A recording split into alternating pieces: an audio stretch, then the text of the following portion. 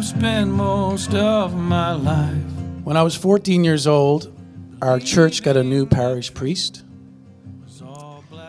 And he was a very charismatic young man, younger than most priests. People took to him immediately. And one day in confession, he asked to talk to me after. And confession is supposed to be an anonymous thing. And I guess I should have realized, I was only 14, but I should have realized that something was not right with that. But instead of feeling afraid or suspicious, what I actually felt was special. He introduced me to alcohol and cigarettes, and then he started to sexually abuse me, and I didn't feel special anymore.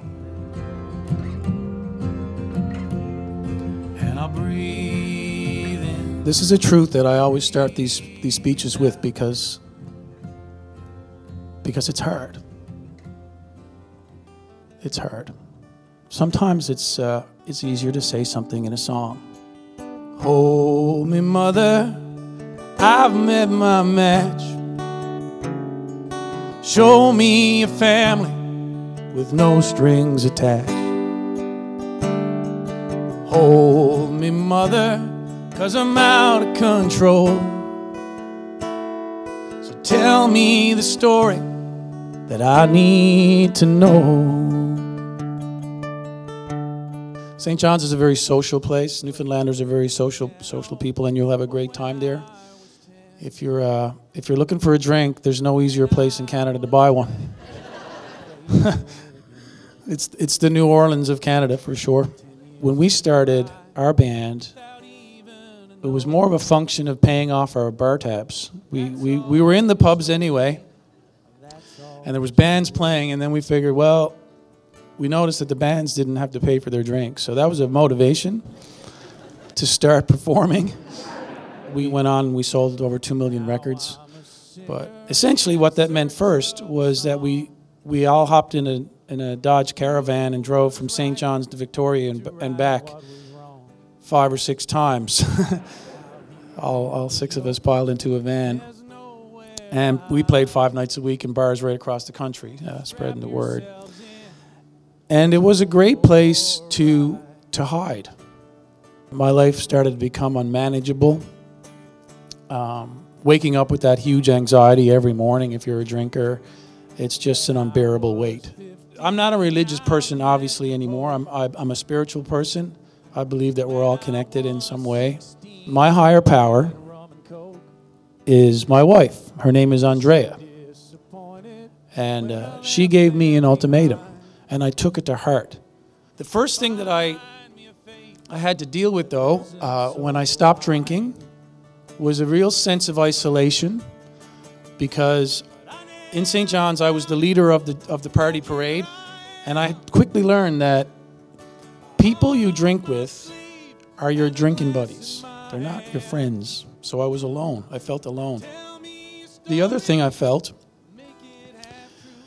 was this pain. I as a sober person, I wasn't hiding behind a bottle. So I remembered that priest, and I remembered what he did to me. And that really hurt. That really hurt. I picked up this guitar and I poured my heart into it. The first song I wrote as a sober person was this song. And it's a very simple song, and I would love for you all to sing it with me, because the song is strongest when it's sung with your friends. With me, friends? The word is stronger. On the count of 3, we practice. 1, 2, 3. Stronger. A little more muscle. 1, 2, 3. Stronger. Awesome. Okay, now I'll wink at you when it's your turn. So I'm a Newfoundlander, and that's how we communicate. I'm an alcoholic, but I do not drink. And I will not drink again. I have 2 beautiful children and a wife because of it, because I made that decision. Gonna take my time, gonna sing my song, 'cause I am stronger. Yes.